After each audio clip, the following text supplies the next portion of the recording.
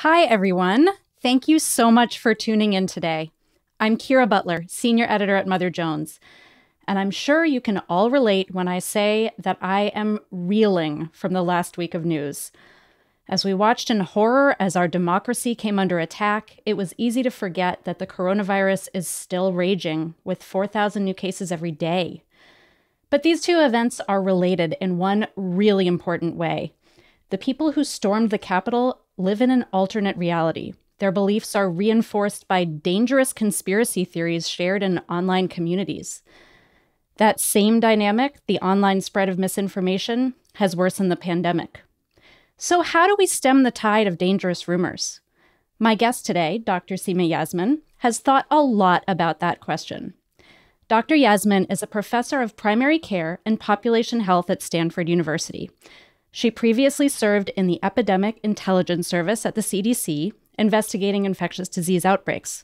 But her brilliance doesn't stop there.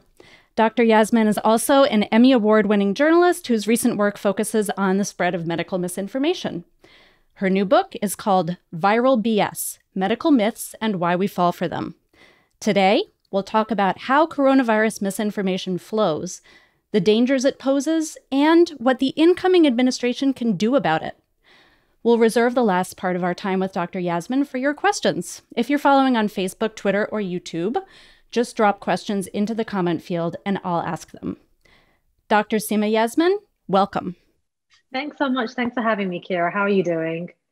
I'm good. I mean, all things considered. So Right. I'm really curious, what was your reaction to the events of last week and continuing into today? Shock, but not surprise, because it was like, what did people think was going to happen, given the rhetoric from, you can say last year, right, about the stop the steal and the encouragement that was given to people about delegitimizing the election results and the democratic process. But really, you can say there's been tens of years, hundreds of years, like leading up to this. And so many signs from many people, I would say, especially Black people, Indigenous people, people of color, and those messages, that communication, that scholarly work, and happening in communities, it wasn't heeded by many people. And so I think that's why I say shock, because it's horrible. People died. And as we learn more information about what happened at the Capitol and allegations of some representatives doing like reconnaissance tours for people and perhaps some, I think Ayanna Presley, there were no panic buttons in her room anymore, in her office anymore.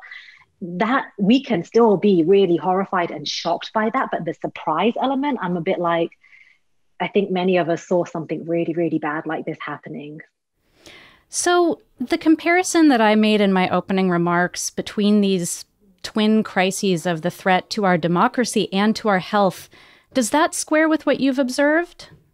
Yes, and I'll be really careful here to say I'm not a political scientist, right? I'm a public health physician, but I'm someone who over the last 5 or 6 years has started to look a lot more closely at not just disease contagion, but information contagion. So the parallels between how a virus might spread from person to person, and then very broadly, and then also how information, how a tweet, how a Pinterest meme that might have anti-vaccine sentiments, Pinterest is really bad for this, how those things might spread from one person to another, and then more broadly. So there are parallels between disease spread and information contagion as well.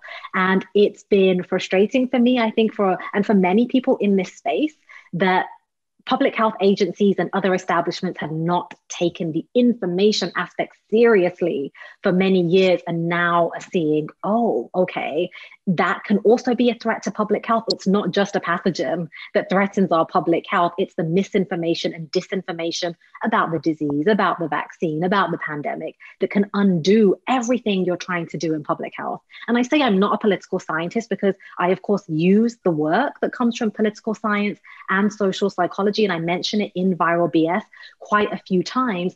And that those studies about our cognitive biases, about why we have particular beliefs, why those beliefs might seem really solid, even in the face of someone pushing and saying, hey, but I have evidence counter to what you believe. A lot of my understanding about that and my application of it to health and science does come from looking at the work of political scientists and social psychologists. That's really interesting. So, and it makes me think of our next question, which is about social media platforms and how they think about how this stuff spreads. Over the past few months, we've seen some of these social media platforms tighten up their policies around misinformation with limited success. So I'm wondering what you think about this. Is it effective for, say, Facebook or Twitter to simply label posts that contain misinformation, or do you recommend deleting them? I would say that these social media platforms really acutely understand how information spreads. They know the mechanics of this. And actually, in many cases, their algorithms, and I'm thinking especially about Facebook, their algorithms incentivize engagement with false information. There's a really good report you can look at for some of the specific numbers that came from Avaz. If you look at avaz.org, I think the report came out in like September of last year. I wrote an op-ed for the New York Times about it to show, look how powerful the misinformation and disinformation that spreads on social media is, because the focus of my op-ed was doctors who fall for the COVID hoaxes and say things like, but I saw it on Facebook that hydroxychloroquine works, or that this other thing does not work.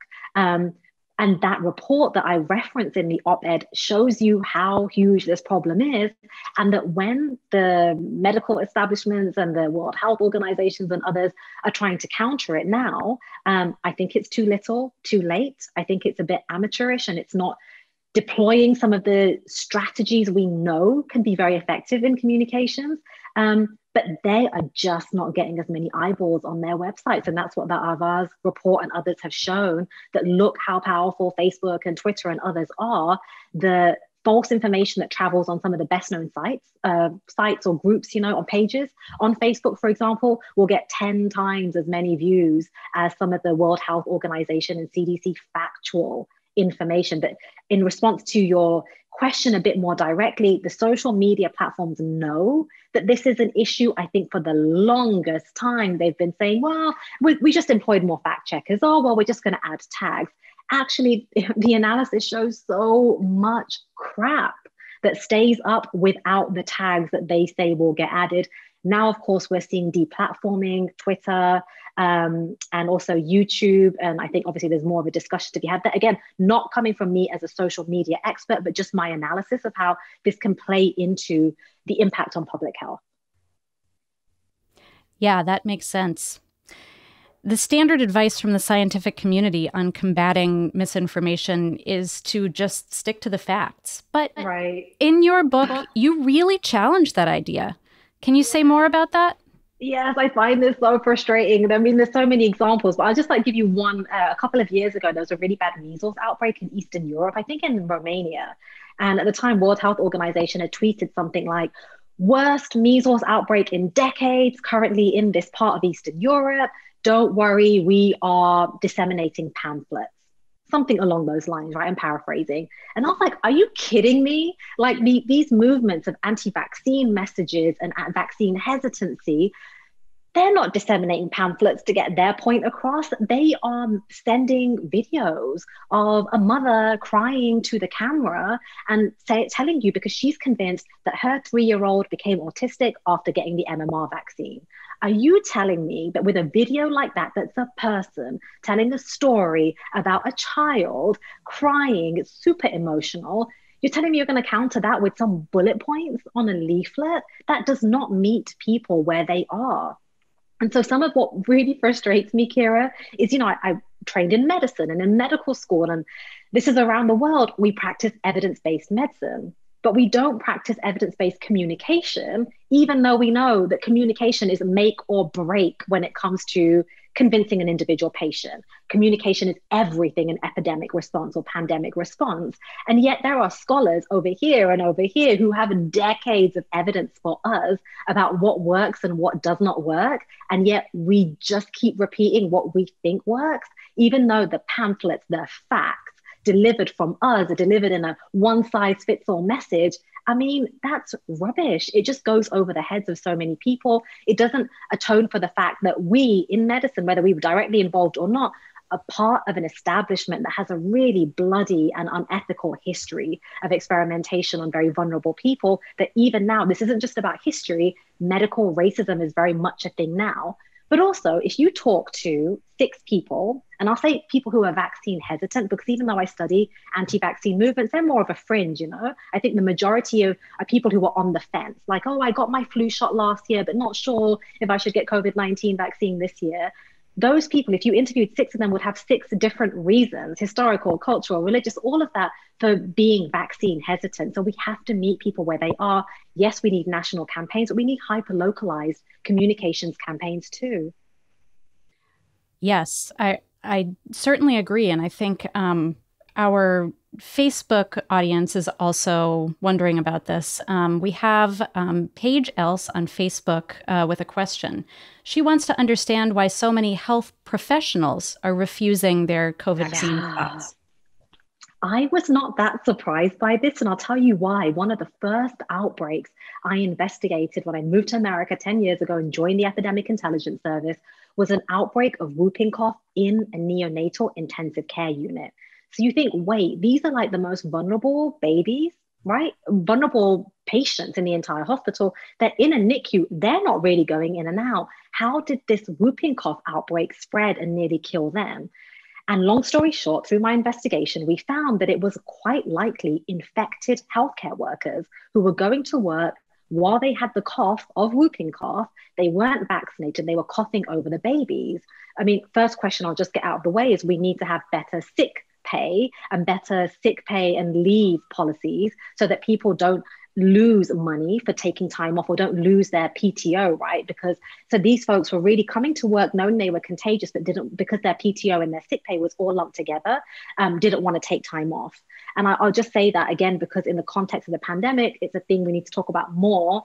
Pay people to stay at home because we have folks who are infectious and going to work, right? And spreading the disease to others. But back to this point about there being healthcare workers who are not vaccinated, they didn't want anyone telling them what to do. They did not want their whooping cough booster shot.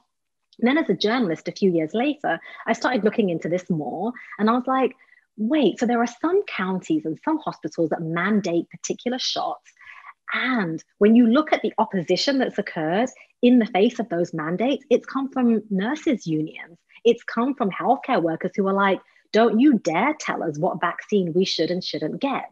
So when this happened with COVID-19, and from some accounts, I think the Ohio governor said the other day that about 50 to 60% of staff in long-term care facilities are refusing the vaccine. They're not all necessarily healthcare workers, right? But still, folks who work with very vulnerable people. I think in Los Angeles counties and others, we've heard about nurses asking to not be vaccinated. It comes back to this idea that we are very much influenced by the beliefs of those around us, that an erroneous belief that we hold can be really bolstered and protected when it's not an isolated belief. And that often we are pushed to believe things because it's safe to believe that, because it gives you a feeling of community. It means you belong to something. And it sounds simple or it sounds weird, but it's a very powerful motivator in terms of what we do and don't believe.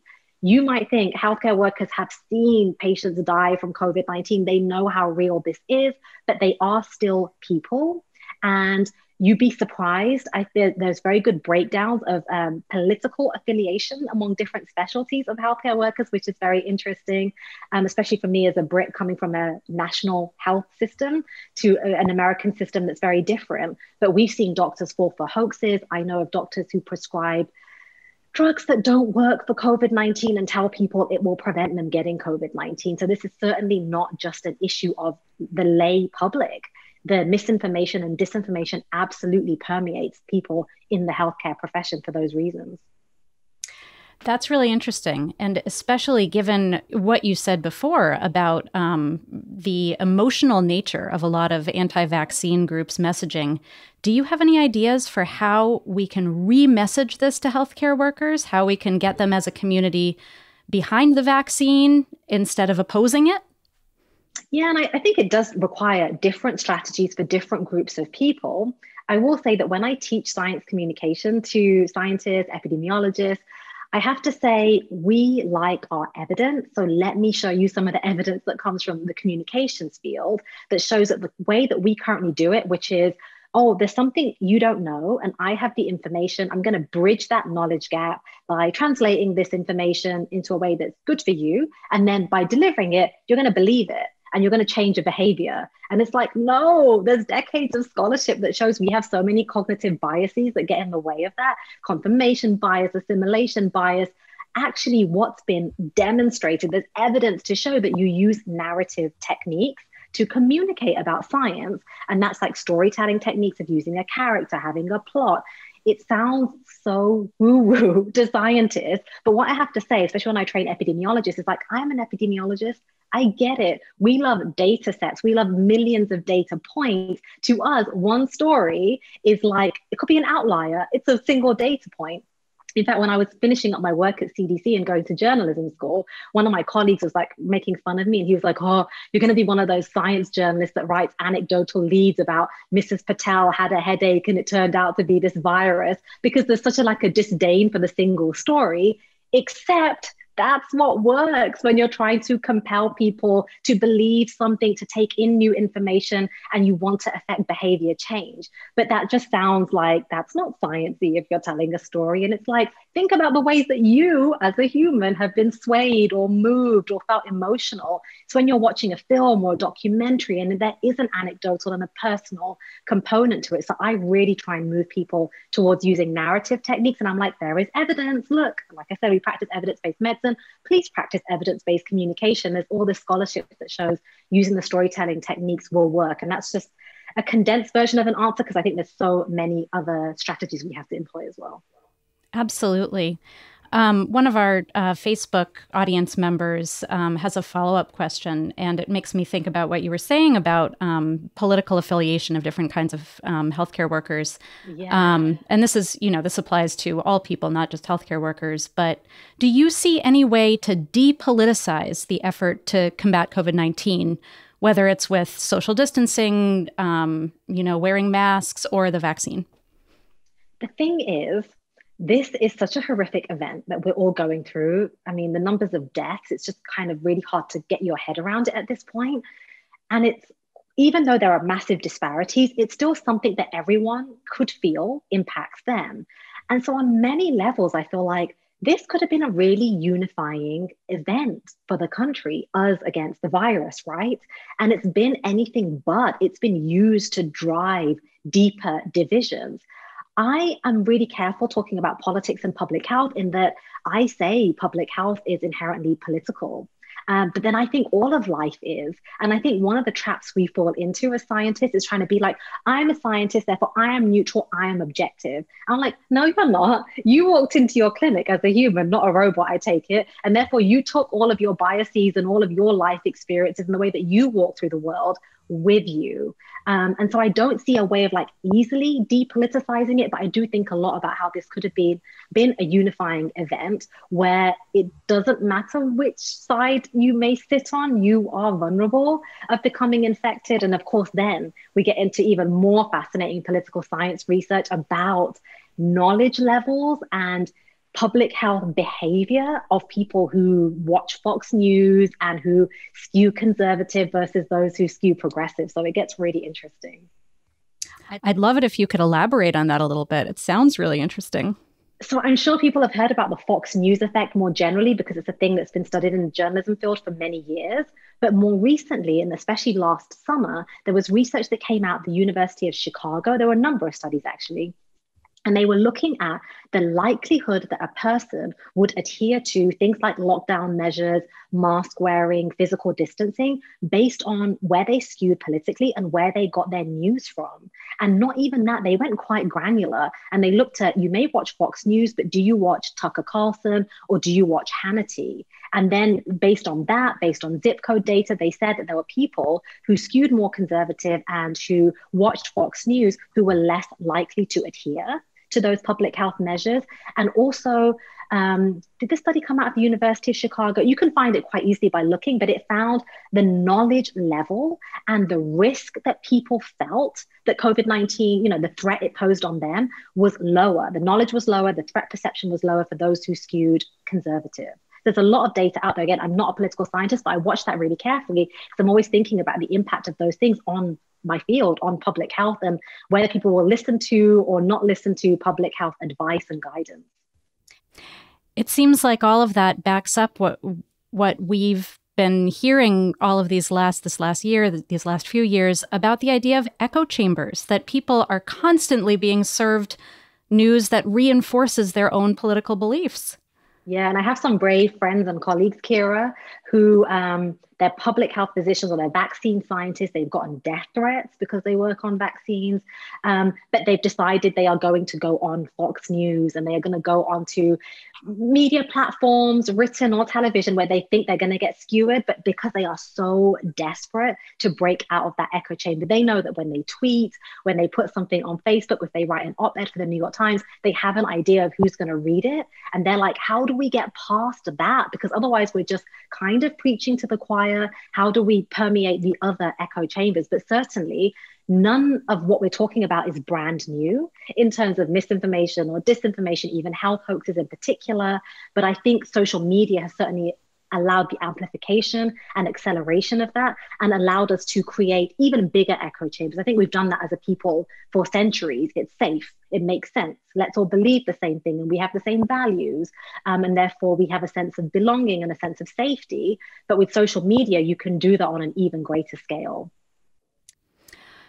One thing that I thought was really interesting to read about in your book was your upbringing. The subject of misinformation for you isn't just an academic interest. In your book, you tell this anecdote about growing up in a tight-knit immigrant community in England, and you tie that to your interest in researching conspiracy theories. Could you say a little more about that?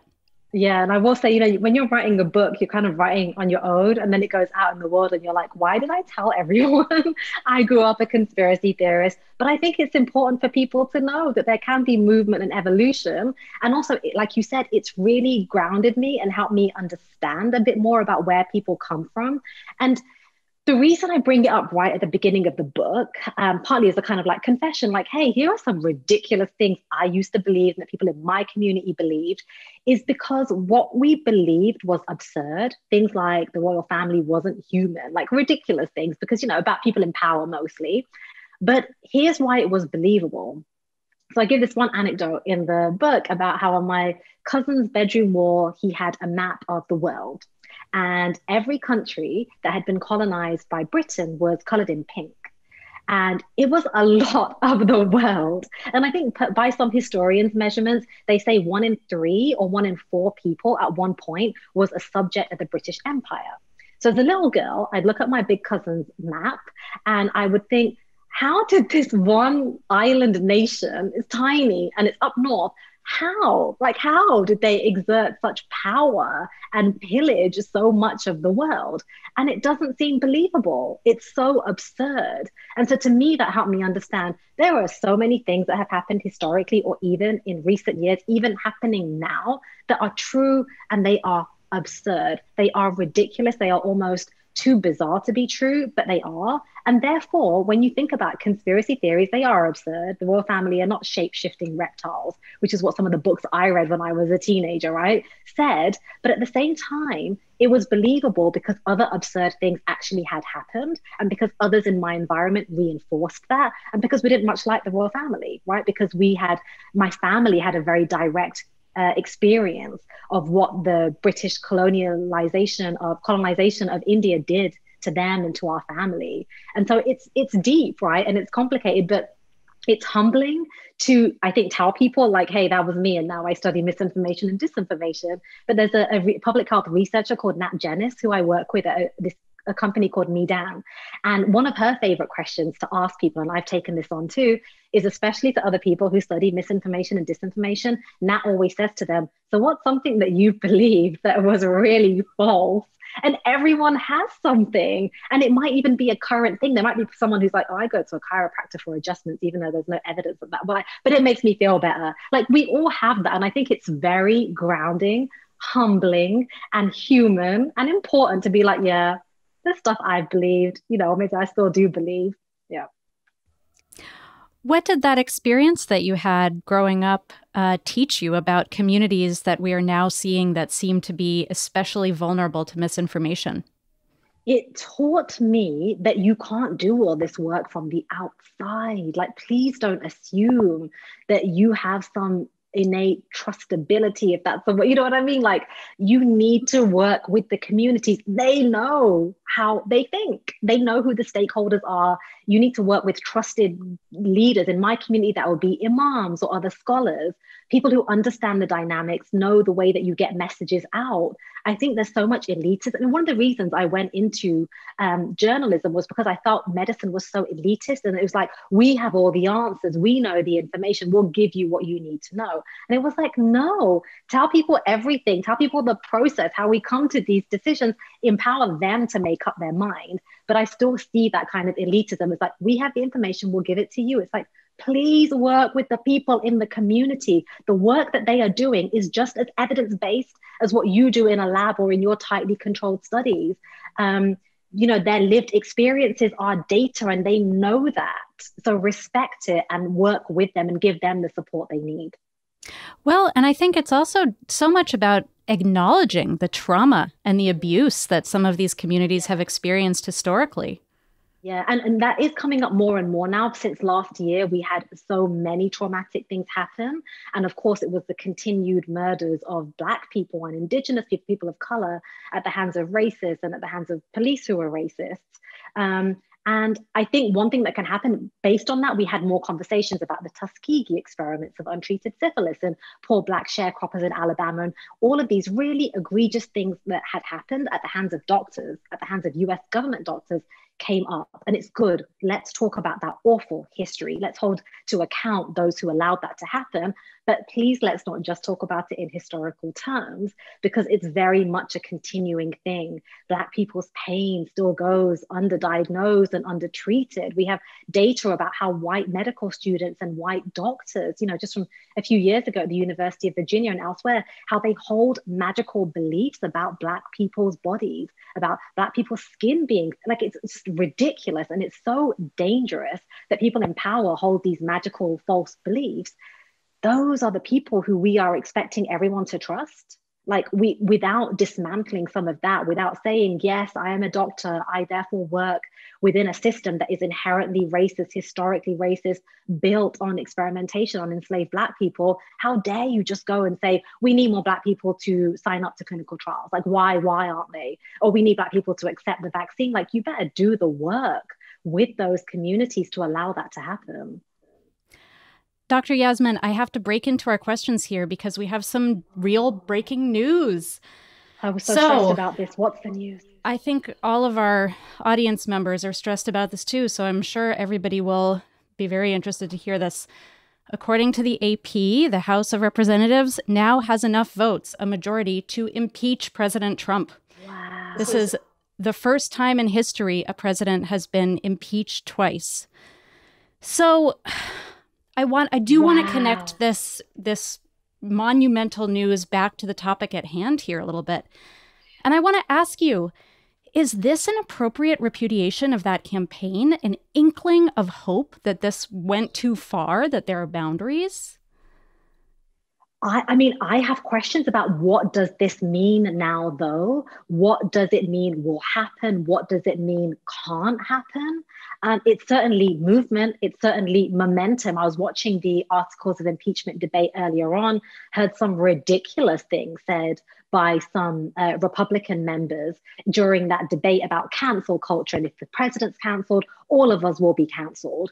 So glimmer of hope, possibly, but based on what the breaking news alert you just gave us that we've all kind of been thinking about today. But I still need to understand more about, okay, so what next? And then even the best case scenarios involve such long processes of reconciliation and resolution and healing, right? And I do have faith that people can do that work.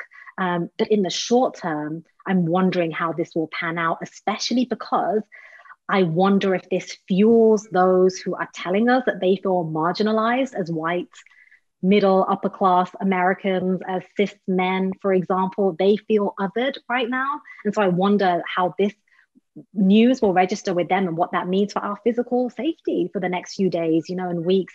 I think about that in very real terms as well. We can have political debates, but what does it mean for the safety of especially Black and brown Americans right now?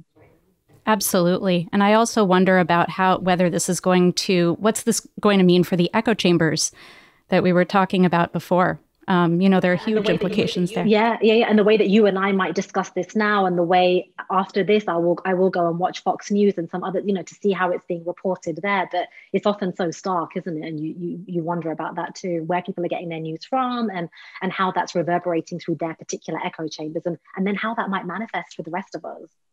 Absolutely. So I want to turn this into like a little bit of a forward-looking end to this part of our conversation.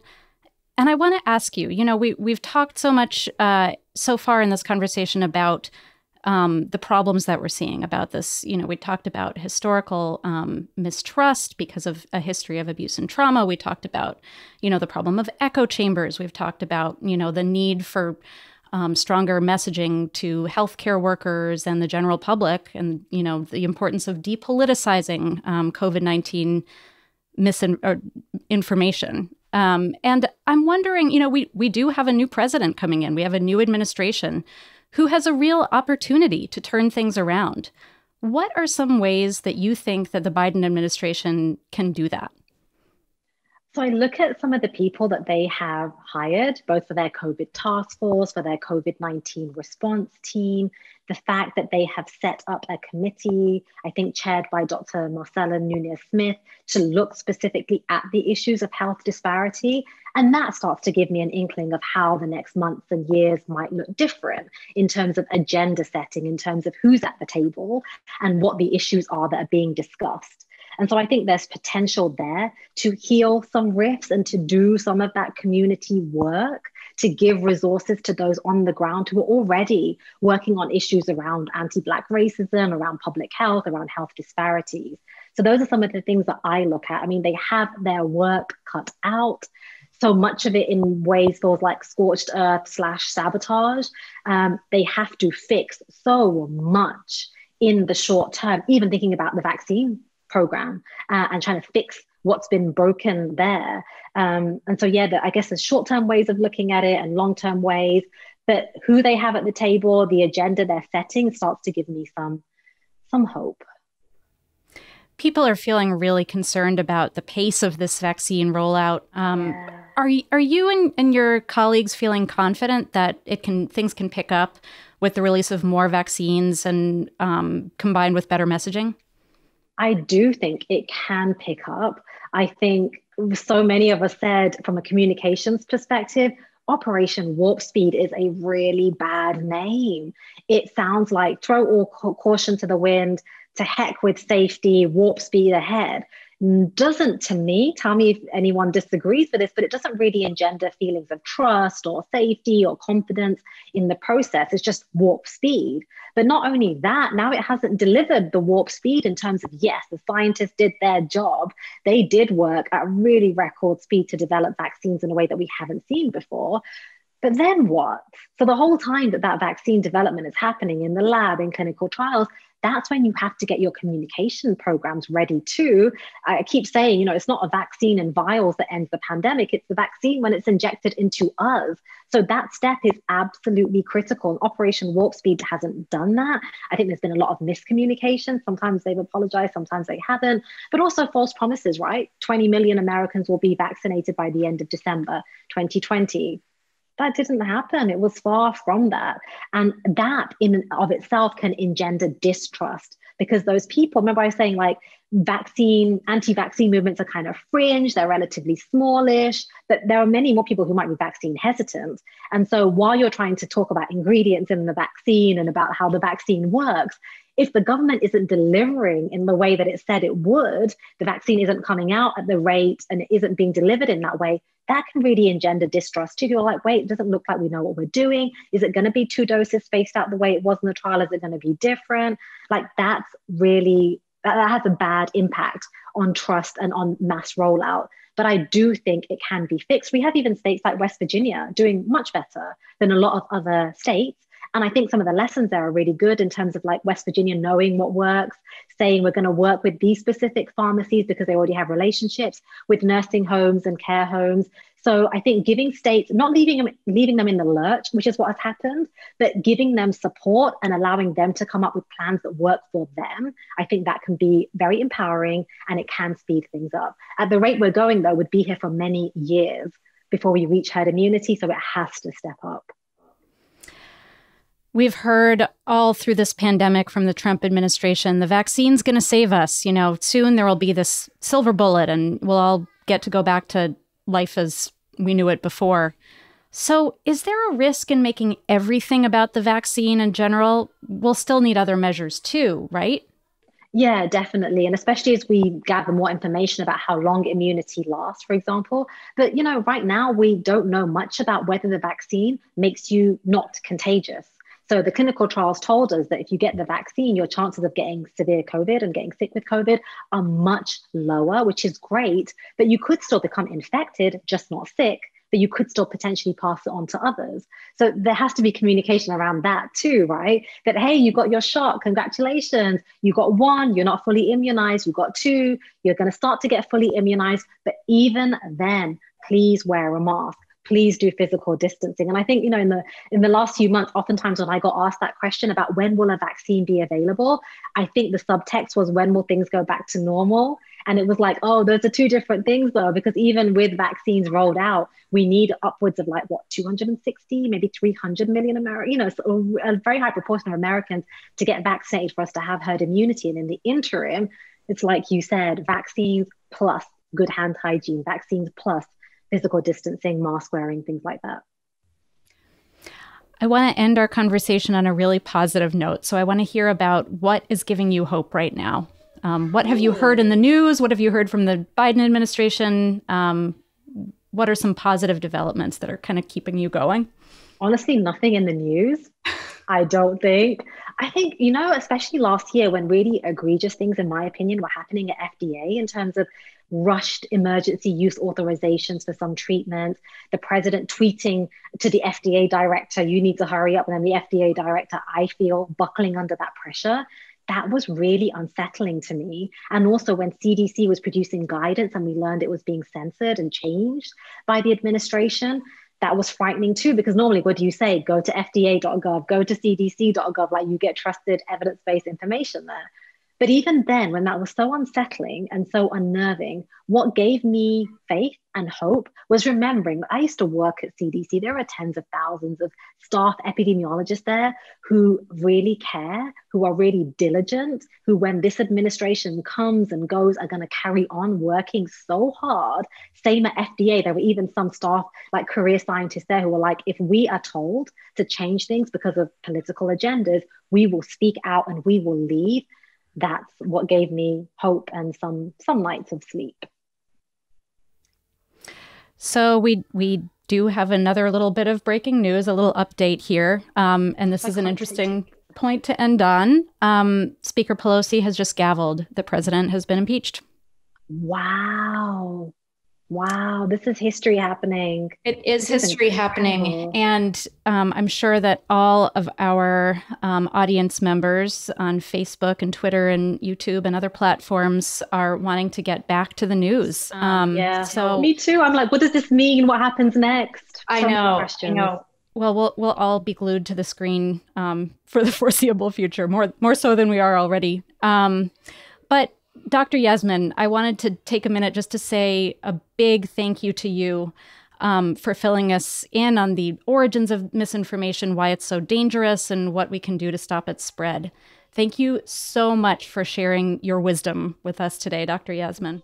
Thank you. Thank you so much, Kiera, and thanks for your reporting too. And thank you for the huge historical breaking news alerts throughout our conversation. What a time. Thanks also to our audience for joining us today. If you want to watch this conversation again, we'll be posting it on Facebook, Twitter, and YouTube. And we will continue to cover misinformation and coronavirus, among other things, at motherjones.com. Dr. Seema Yasmin's new book is called Viral BS, Medical Myths and Why We Fall for Them. Thanks, everyone. See you next time.